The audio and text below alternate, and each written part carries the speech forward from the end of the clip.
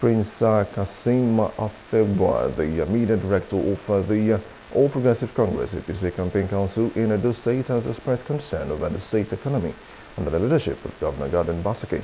Now, Afegbua emphasized the need for a solution to the economic challenges faced by the movement and emphasized the need for a leader who can communicate and connect with local communities. We want solution providers. We want people who are utility driven, people who can connect the dots and know where our ship pinches up. Not those who will be shouting, oh, we can speak simply and all that. Haven't the own candidate be speaking Yoruba to our people? Haven't they be speaking pidgin English? Is that the question they told us that you understand so well? So you need to speak language that connects with the people.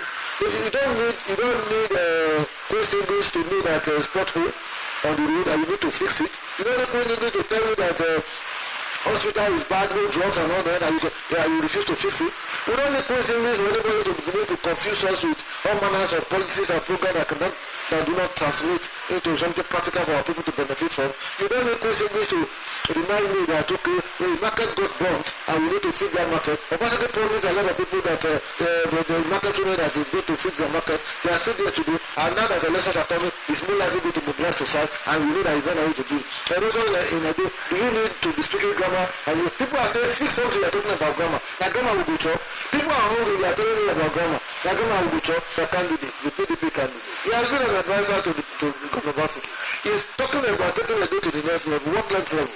Well, you have been an advisor for 8 years. You can't even bring a policy and program to bear on the people so that the people will be asking that, oh, carry go. Why do the people are resisting Obaseki and his son? Because he has crippled the state. The state is crippled, is castrated, is in comatose. Every sector of the economy is bleeding.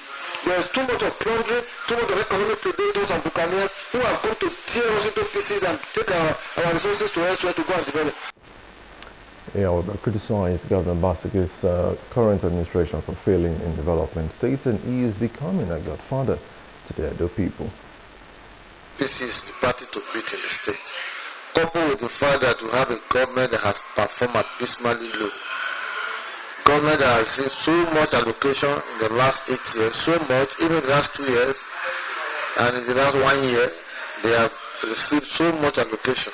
Yet you cannot see corresponding impact in the polity.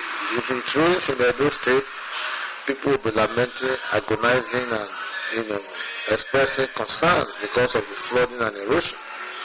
When it comes to health sector, he has demolished the General Hospital, the Central Hospital Benin, and is building his artifact home called Edo Museum. There are schools in Benin, Benin City, the heart of Edo State, that don't have chairs to sit in the classroom. Students don't have chairs. Ogwola's secondary school is one in Ikobaoha. You can go there and see for yourself. It's rotten, it's decayed. That is before the very eyes of the governor, and so many of them like that. I think education stopped where the Musumali left it, and in fact the protest that is ongoing should be vote out bad governance in the states. A lot of states in Nigeria are not doing well. Edo is one. They are not doing well at all. Go on. The indices for development are nothing to write home about.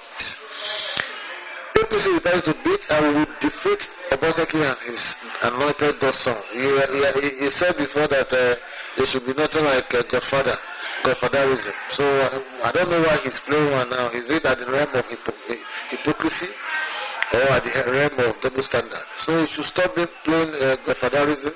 He should stop imposing people on the whims and caprices of his own selfish agenda.